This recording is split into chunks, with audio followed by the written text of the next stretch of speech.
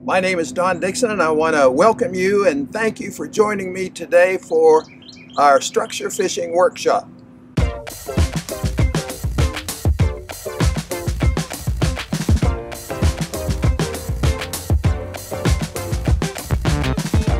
Now today is an opening session of what's going to be about an 8 or 10 week lecture series that will include all the most important things you're ever going to need to know about the habits of a freshwater game fish and what it takes for you and me to catch them. Anytime you enter into a study on successful fishing, one of the first questions that most fishermen will ask is this study going to include my favorite species of fish?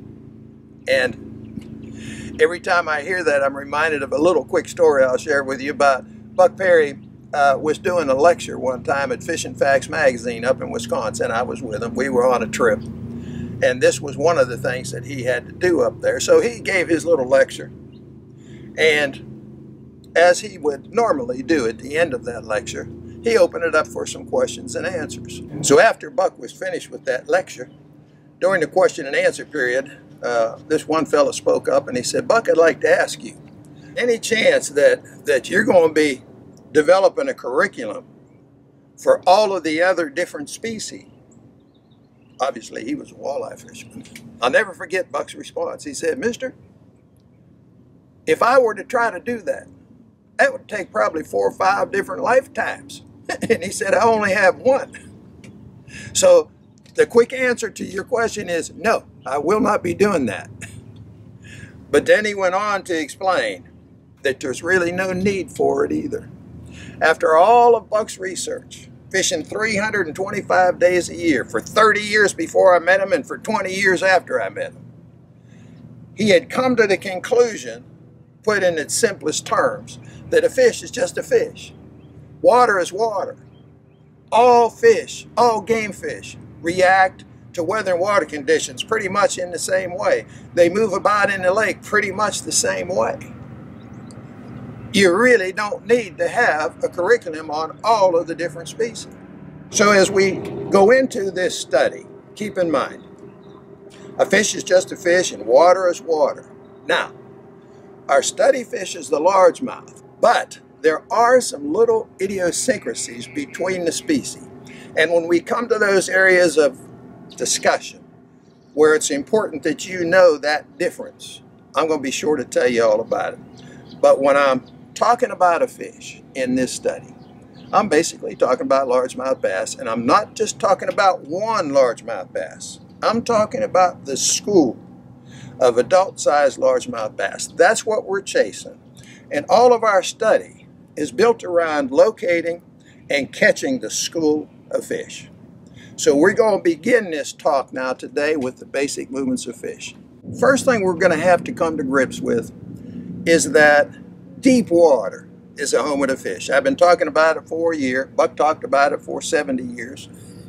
I followed him behind and talked for the next 48 years about it. And it's still sort of amazing to me that somebody like Buck Perry, who went out with his brilliant mind, went about researching and proving his theory about a fish by fishing 325 days a year for 30 years before I met him and for about 20 years afterwards.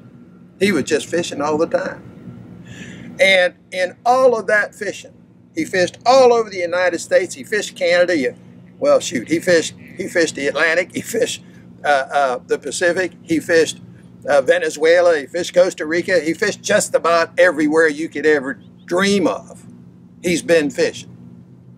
And his whole idea was to prove beyond any shadow of a doubt that his theories were correct. And in all of his travels, over all of those years, he was totally convinced in the end of it all that there was no doubt in his mind that deep water is a home of the fish. In fact, the school of big fish, all species, spend 90 to 95% of their entire adult life in deep water, somewhere in deep water.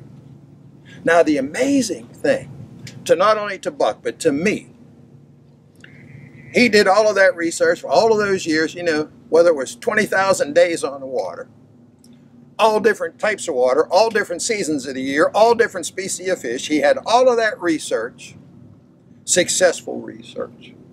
And then he came along and started teaching me, and I spent the next 30 years doing the same thing that he had done originally.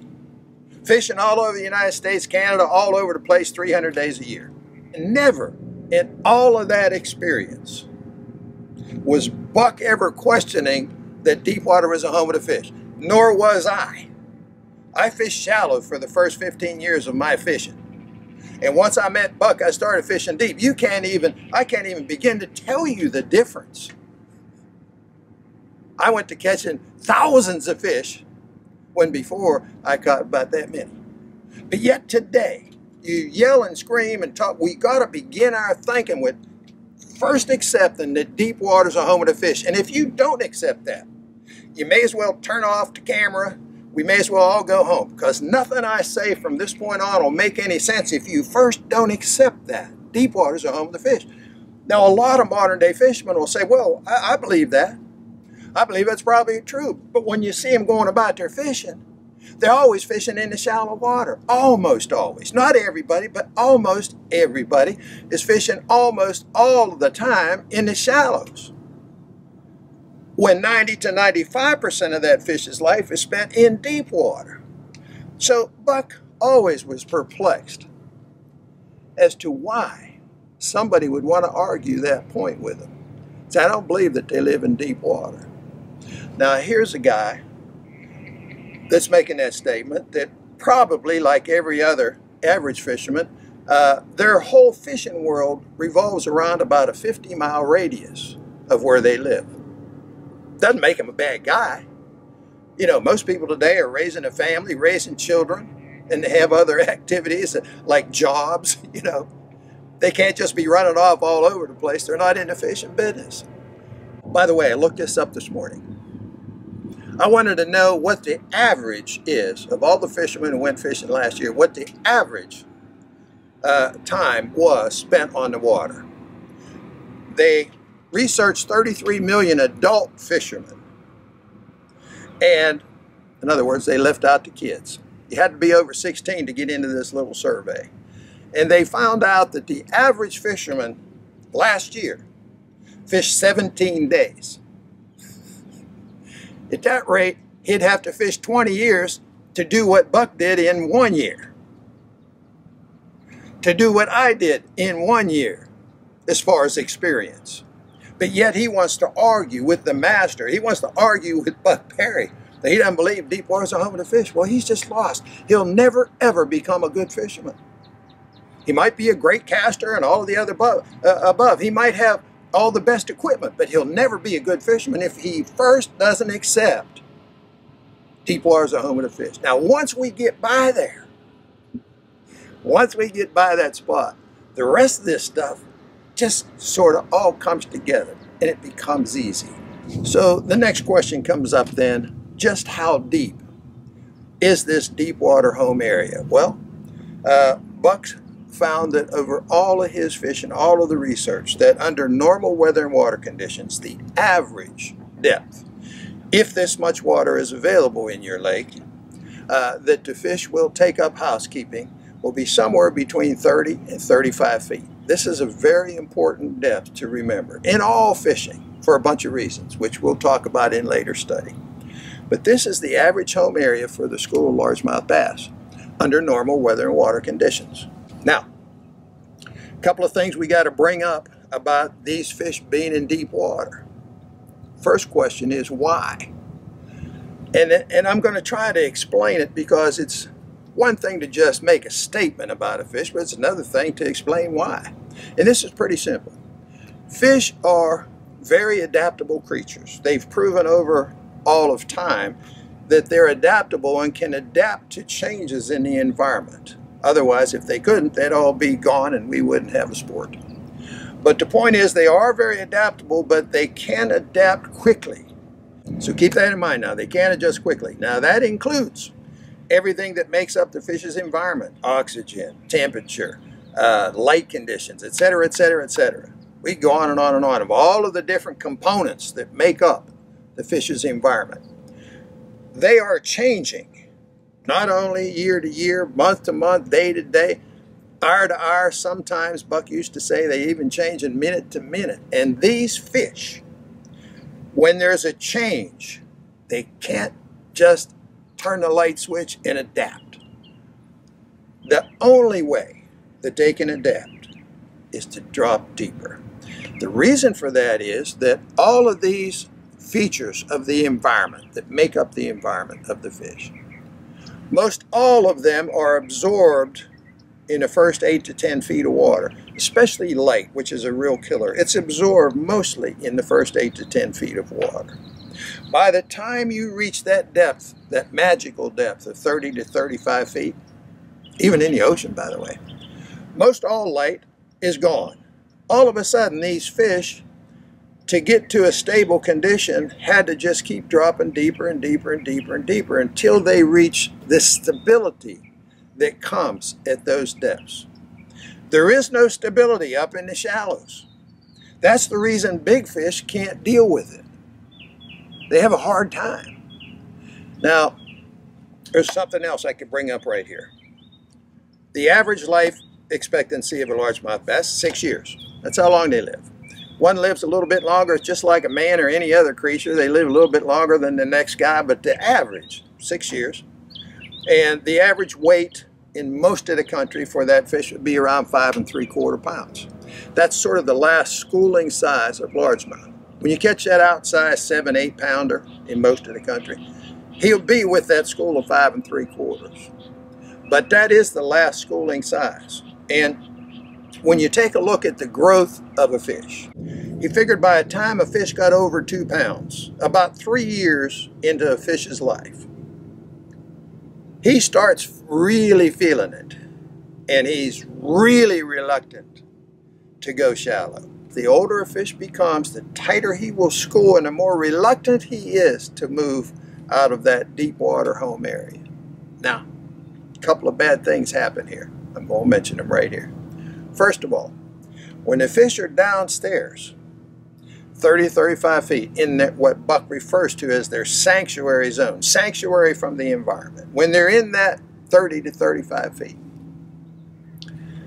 in any body of water, the deeper you go, the colder the water becomes. So at that depth, what you have is cold, cold water. And since fish are cold-blooded creatures, their body takes on the same temperature as the water.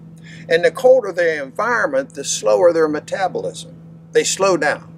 They become very, very slow, semi-dormant.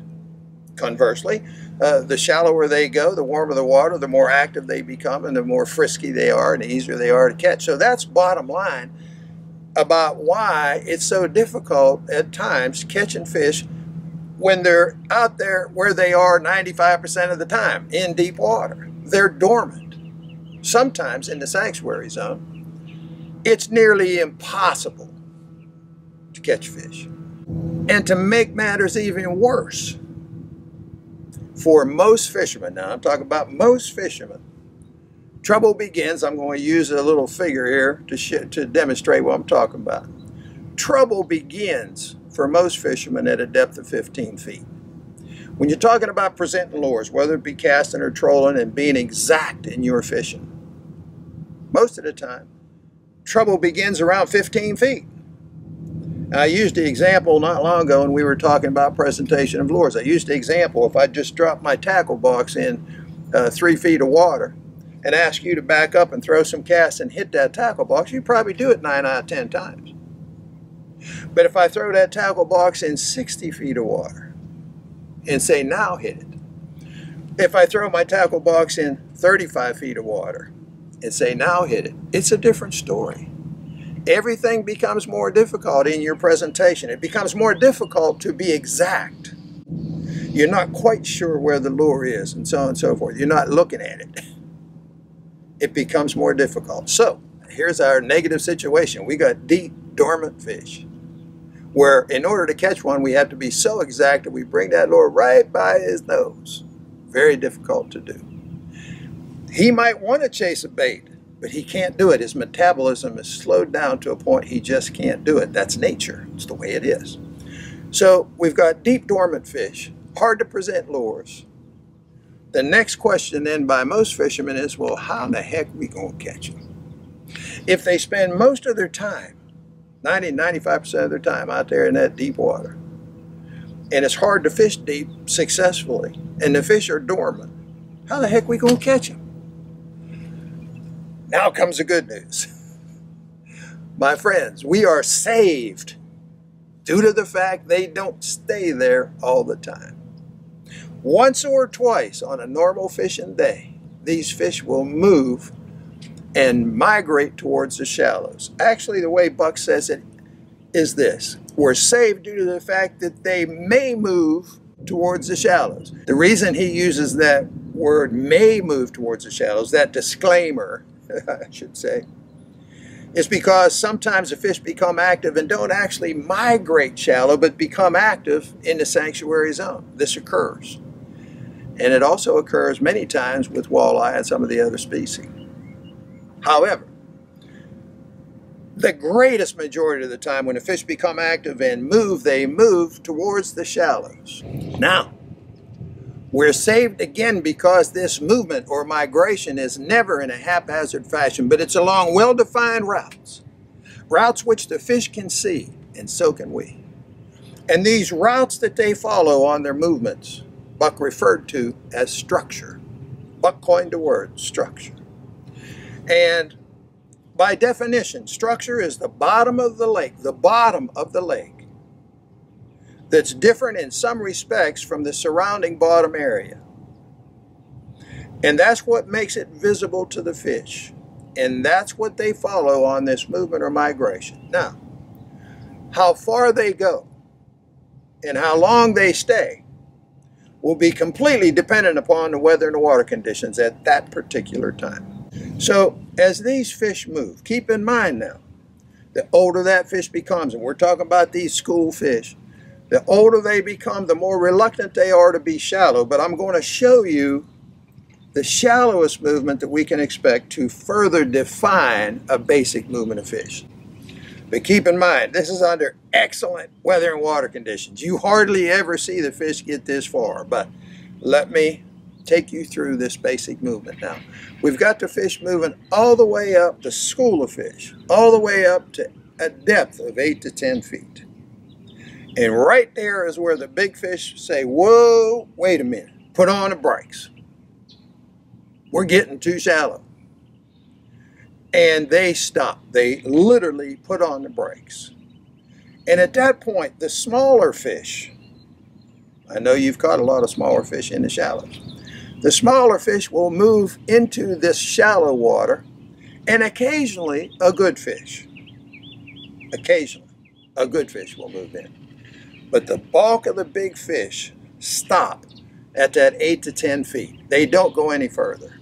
And this is what Buck referred to as a scatter point. Let me explain something on the survival of the species.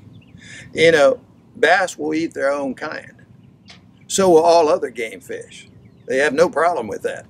So the way of it, nature's way of it, the smaller fish will always move first, they'll move further, and they'll stay longer.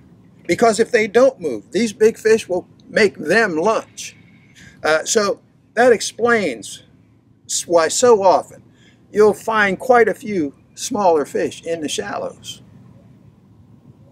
And not only that, physically, they can stand it a lot better than the older fish. You know, it's kind of like, I had a bird dog one time, my pheasant dog. She was great, and great on grouse too.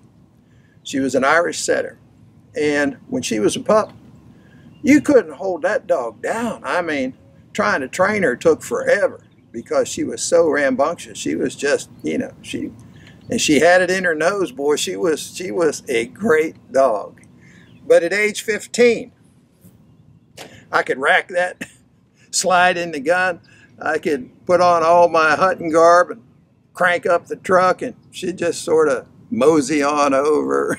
You know, where in the early days, that old tail was going like that. Fish are the same way. They get older, they get tired, they get different. They can't react, they can't adjust to their environment. So their answer is, the deeper they stay, the less they have to adjust, because all of those environmental conditions become stable at some point.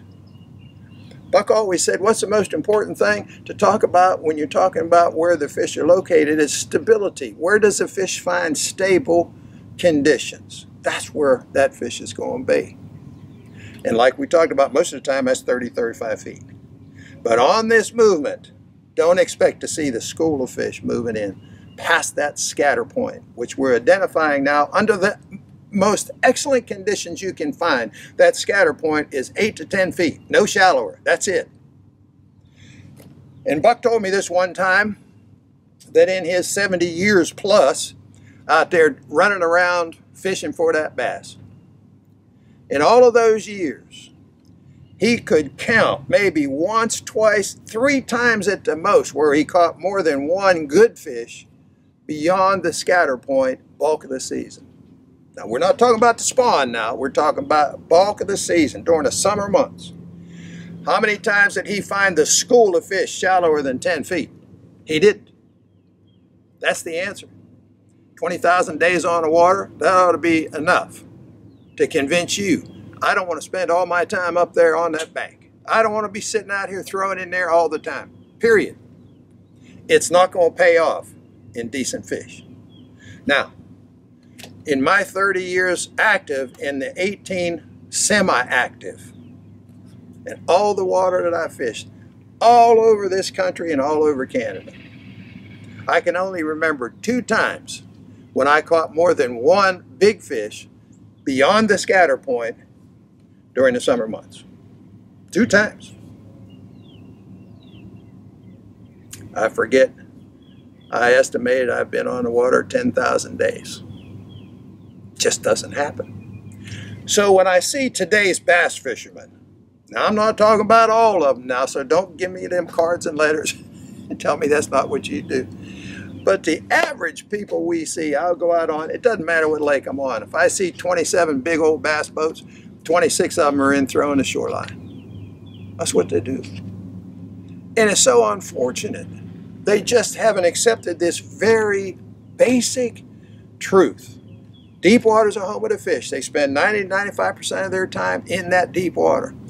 Fortunately for us, they do become active from time to time and move towards the shallows. And that could be anywhere between that scatter point, 12 feet, 15 feet, 17 feet, 20 feet, 22 feet, 25 feet, and be very active and very catchable. But we can't catch them if they're at 25 feet out there and we're in here throwing up to the next to the blade of grass on the bank. We can't catch them. They ain't there. Buck Perry's favorite statement of all time. He used it all the time.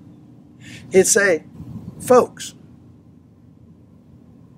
we just can't catch a fish if we're fishing where there ain't. He'd throw that out there in that North Carolina draw. We just can't catch a fish if we're fishing where there ain't.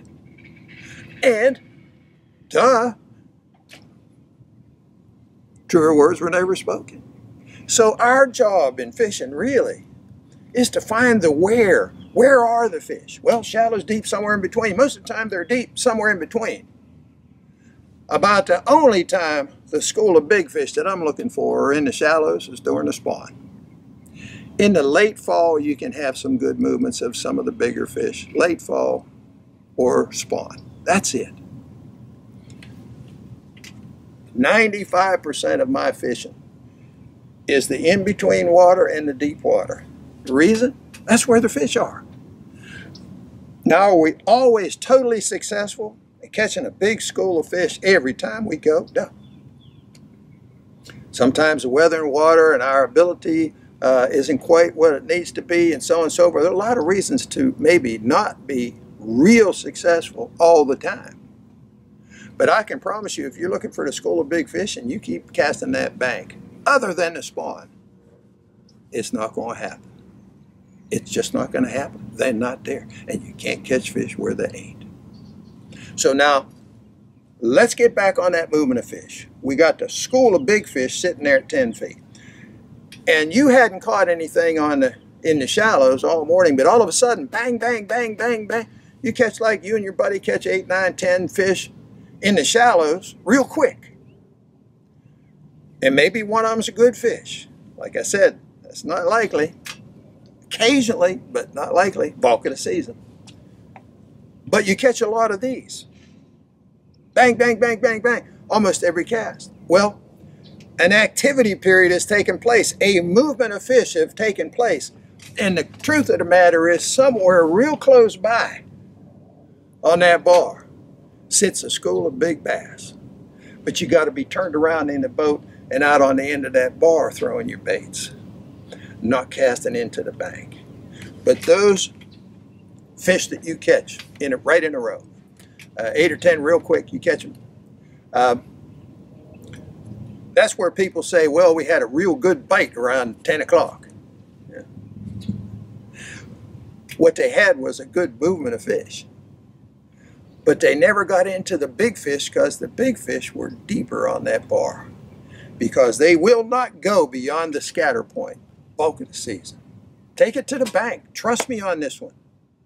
And see if you don't start catching more and bigger fish. Now, once that activity period is over, in fact, let's touch on this while we're at it. People ask all the time, how long does this movement take place? When the fish move like that, how long do they stay there?